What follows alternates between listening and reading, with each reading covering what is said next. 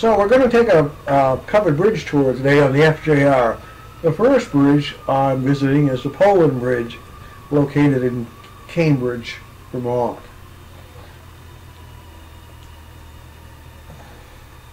Notice I'm going to drive through this bridge, and we're going to keep right on going because there's nothing much else to do with this bridge other than drive through it.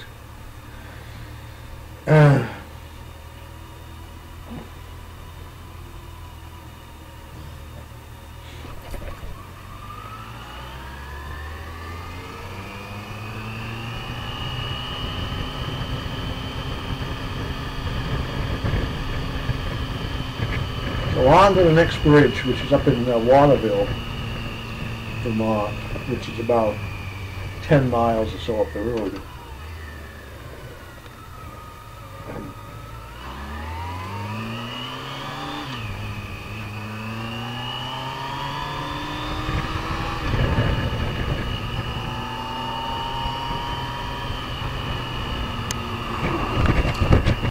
So we have by magic transitioned to Waterville, 10 miles away, and now we're at the Village Bridge.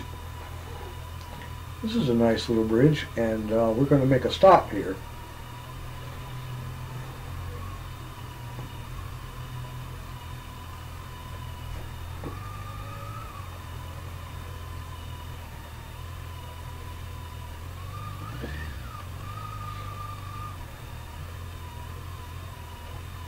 Now this bridge is located across the north branch of the River, and it's a pretty nice place to hang out on the rocks here. That's what I'm going to do. I'm going to take you on a tour of that, brief tour.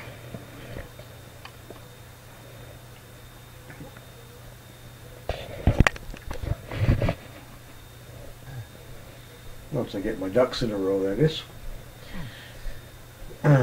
So we're going to go down to the river bit and check out the bedrock under this bridge.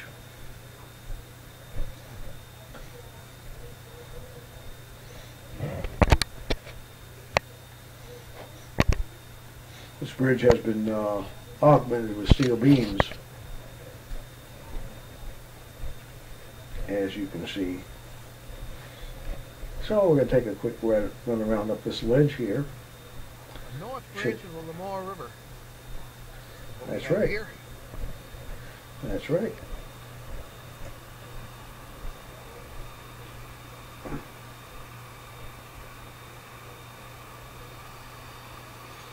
Very lovely spot, and cool in the summer.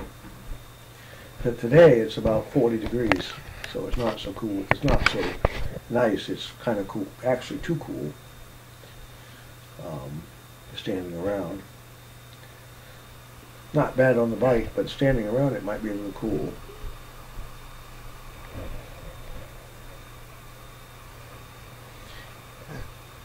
It's kind of a little pool there for perhaps a brown trout or two.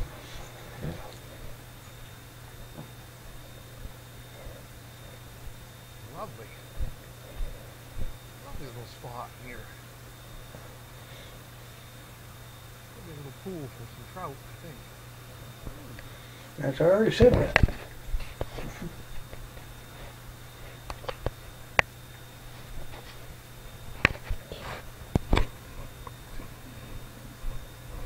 So now we're getting back on the bike after a little delay, and we are on to the next access this farm right here. Bridge. They had their own access. I'm talking about the fact that I just noticed there's a farm up on the hill that uses this bridge to access it. I hadn't noticed that farm before.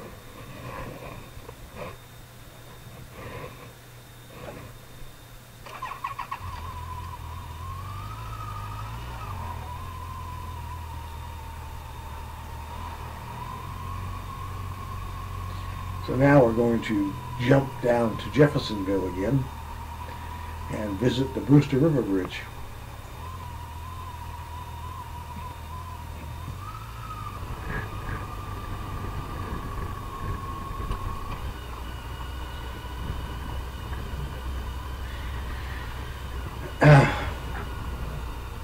This is a popular spot. It's right over the gorge here. It's also called the Mill Bridge, I think. Now the road that I'm on after I pass through it is very interesting, as you're going to find out.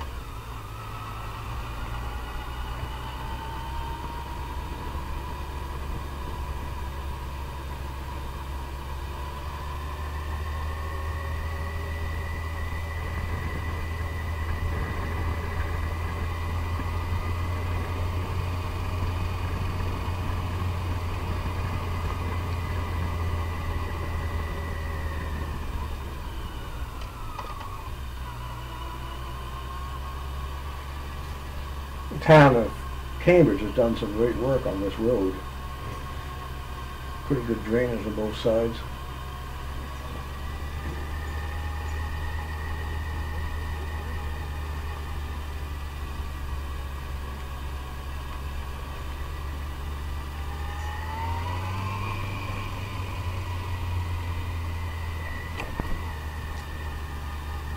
But this is like many roads in Vermont. It's crushed gravel, all you get.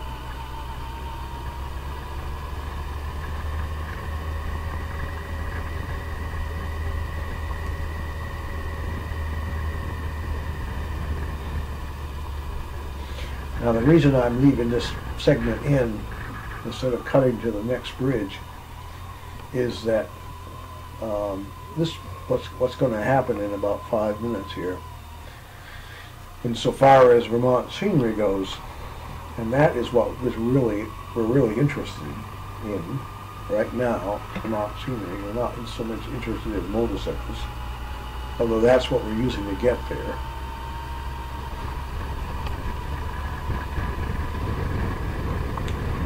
So this hill climbs into a great meadow, a great green meadow, and the road gets smaller and smaller.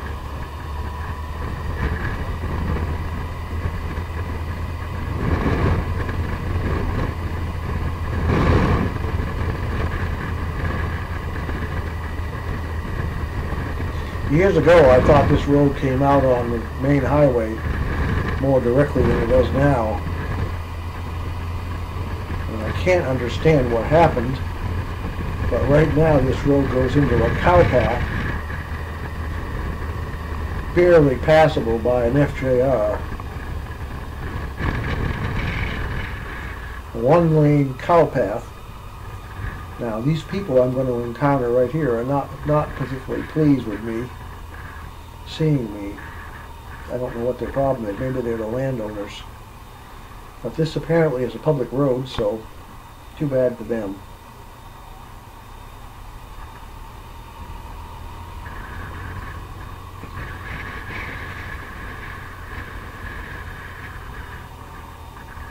Now, Robert Frost would have enjoyed this path, I do believe. It's a wooded path. I believe he had a poem concerning this. Yeah. So I call it the cow path. There are stone walls on both sides. And we're just motoring along here in about second gear. Trying not to fall down, because it's rutty and it's muddy, and so I'm letting the bike just steer wherever it wants to go. But it's very pretty in here.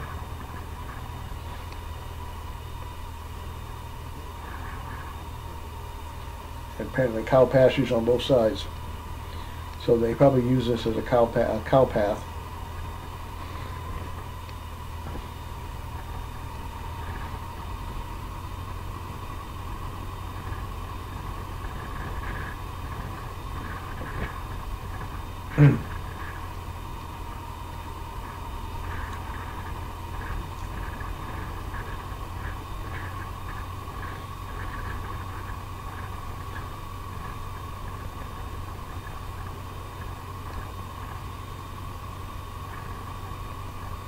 It's 2 o'clock in the afternoon when I'm here, so it's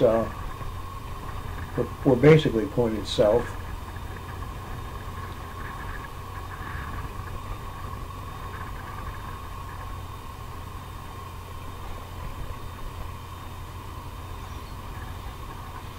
No one knew the FJR was such a great Duro bike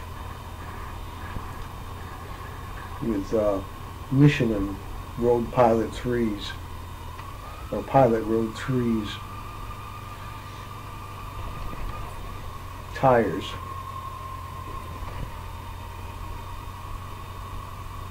But it just seemed to go.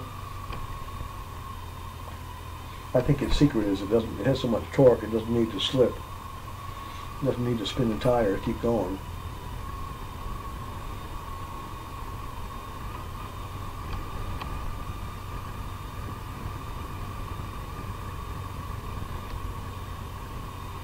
The first time I found this path this spring, I didn't know for sure we were ever going to get out.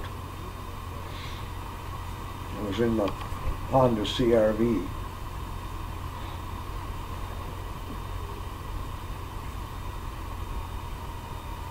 But it does end eventually. It ends right here, in fact.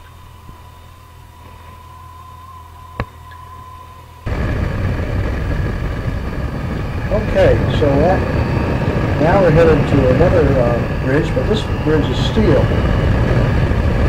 This is a suspension bridge over the Vermont River that was built to allow people on the long trail to get across the river. So I'm going to pay a quick visit to the river to show you that bridge, and then we're going to be heading back home.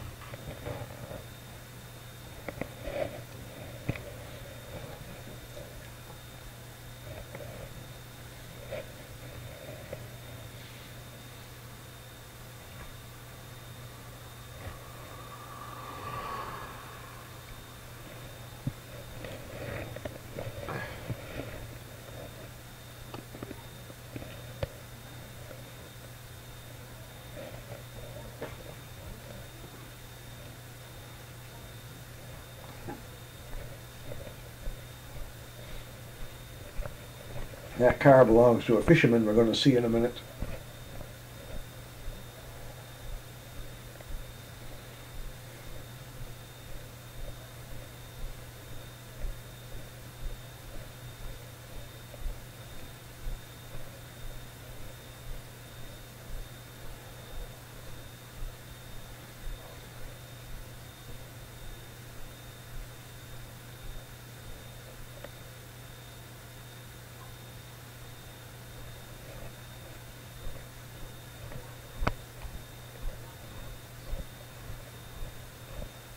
Must have gone by the trail.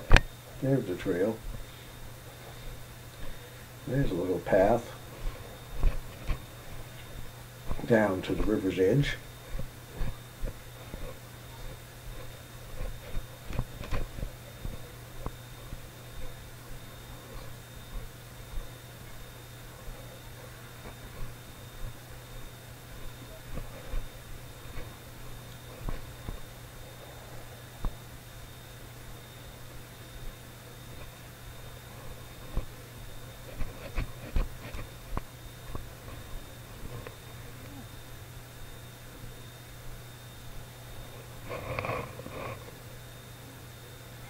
There are my gloves. Aren't they nice?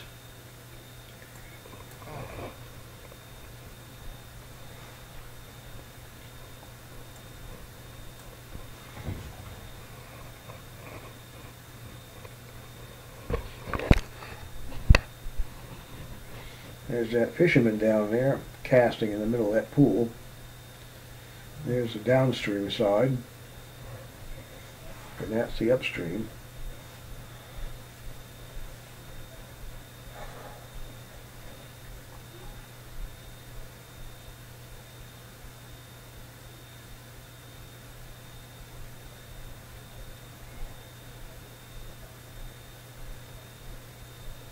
So this is where the long trail crosses the Vermont River. Down from that highway up there. goes up that hill right there. So, fishing, fly fishing. Late October fly fishing. Nice conditions, I think. We're not seeing any insects. That's just what we like.